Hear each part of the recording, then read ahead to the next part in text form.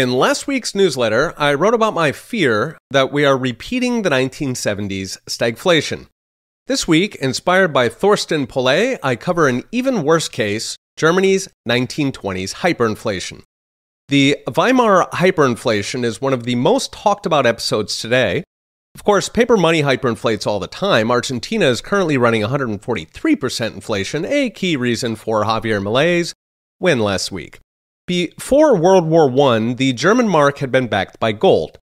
But during the war, the German government went off gold to run massive deficits. Total public debt went from 5 billion marks in 1914 to 105 billion in 1918. This led to 115% inflation, so about 20% per year. But that was just the beginning. The war had wiped out nearly half of German industry, saddled it with massive reparation payments, and the new socialist government wanted to hike spending.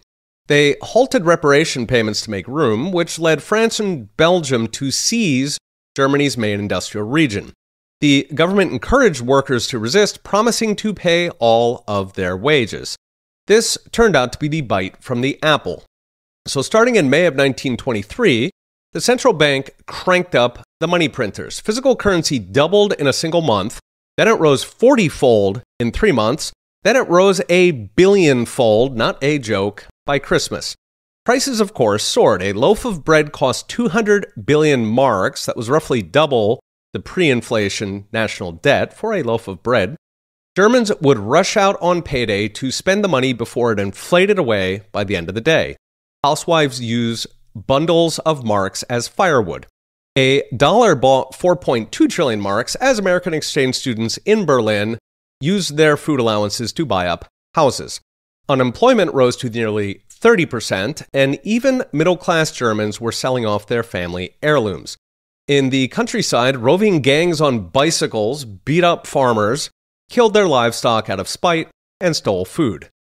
The hyperinflation only ended when the central bank was forced to stop issuing new money to fund government deficits. The Reichsbank massively reduced new issues, revalued the mark, and it stuck. The hyperinflation was over. So what's next? Brought to you by Unchained. Like the Federal Reserve, the Reichsbank was independent on paper. But given governments always control central banks, they are never truly independent. That means when government spending takes off, so does inflation.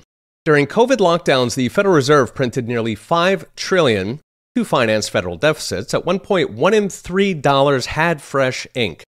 It delivered what it always does, out-of-control inflation, with deficits now once again threatening to restart the money printers. So what is the solution? Simple: separation of state and money.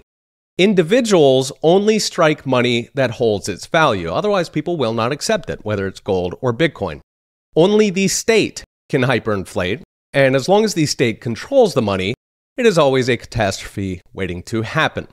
Once government controls the money, we all know how the book ends. It's just a question of when.